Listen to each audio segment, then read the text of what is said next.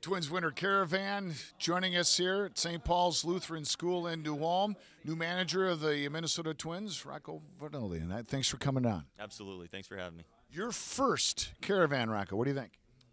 All new. I mean, it's pretty wild. It's very cool. The people throughout have showed up and supported us, and I know we're kind of out there in a lot of different places right now, visiting a lot of different people. It's great to go out into the community and see everyone and get to see everyone on their home turf. Okay. New manager, first time. Excited? I'm really excited. Are you excited? Hugely. I'm actually looking forward to it, Rocco. You know, it's something different for the Twins this year. You know, it's not traditional. It's something new.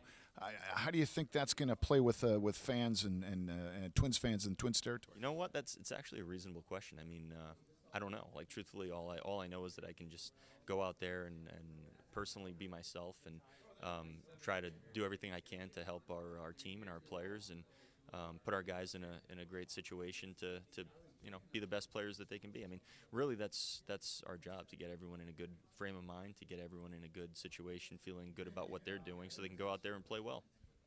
First line of business for you when you became manager, what'd you do? First line of business. That's a good question. Trying to connect with all the players, at least initially, to touch base, and then build our coaching staff out. That was essentially.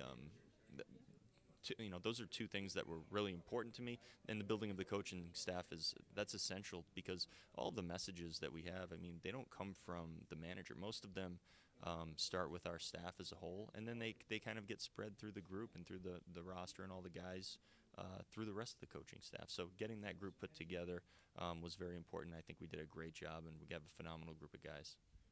People are also wondering about all the numbers, the analytics, and all that stuff. How big is that going to play this year? Well, I mean, I think it's funny because you could sit here and have a great discussion and talk about this kind of thing for a long time.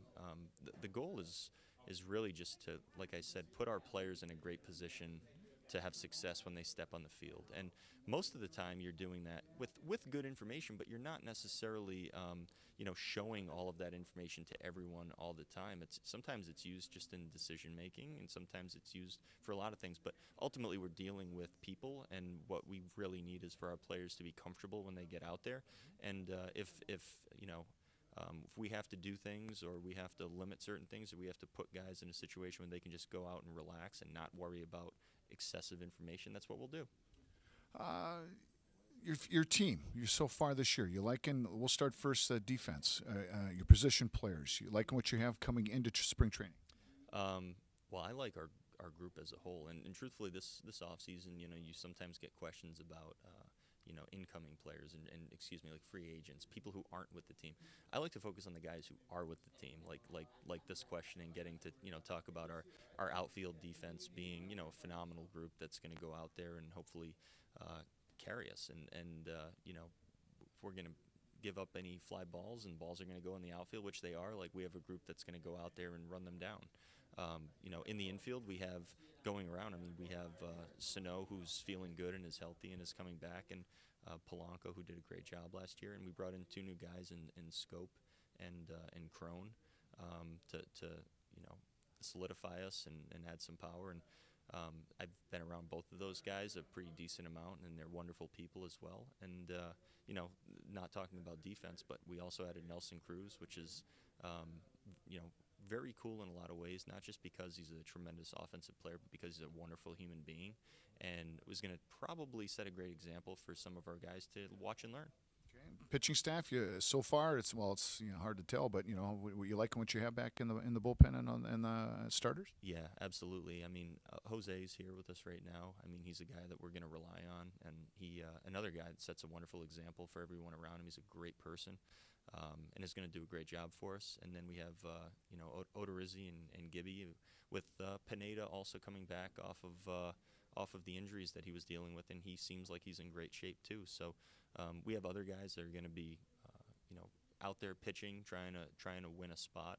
We just signed Martin Perez, who is going to be out there pitching for the opportunity to log a lot of innings for us, and he's a guy that we're excited about as well. And our bullpen, we have a ton of really good arms in our bullpen, and truthfully, we could use those guys in a lot of different ways.